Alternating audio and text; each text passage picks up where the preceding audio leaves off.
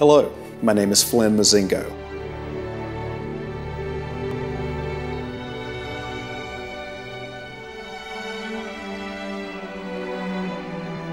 Each year, the Alabama State Bar recognizes lawyers, law firms, law schools, and mediators by presenting the Volunteer Lawyers Program Pro Bono Awards. These prestigious awards recognize the dedicated members of the legal profession who have provided outstanding representation at no cost to some of the state's neediest persons, low-income families, the homeless, veterans, and battered women. Here are this year's profiles in pro bono service.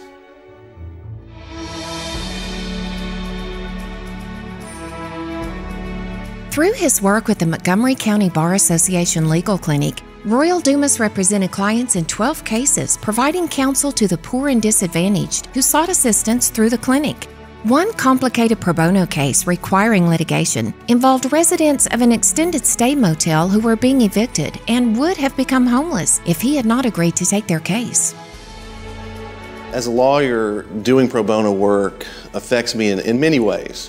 One is that it takes you out of your comfort zone, and not in the legal perspective, but it takes you out of the comfort zone of my comfort zone of what I usually do is represent businesses and do that.